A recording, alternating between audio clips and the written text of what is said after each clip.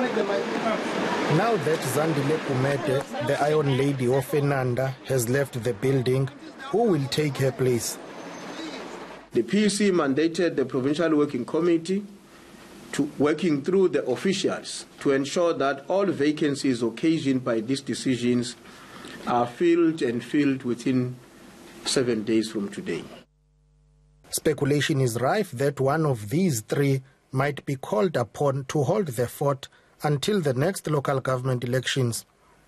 Economic Development MEC Nomusa Dube is the former eThekwini speaker, but sources say she's no longer interested in the city's top job. They say you are the next eThekwini mayor. Is it true? Is it true? Transport MEC Mxolisi Kaunda's name features strongly too. Are you the new mayor of eThekwini?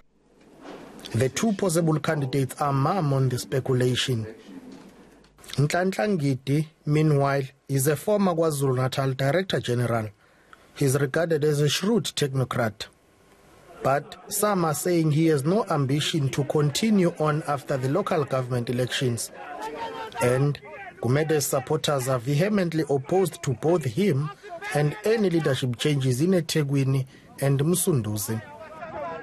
Both regions have been actually made dysfunctional by the same provincial leadership, which exactly tells you that it has been a systematic way of collapsing the dominance and the authority of the leadership of these two regions. And then number 5. ANC KZN officials will meet on Wednesday to draw up a list of new mayoral candidates.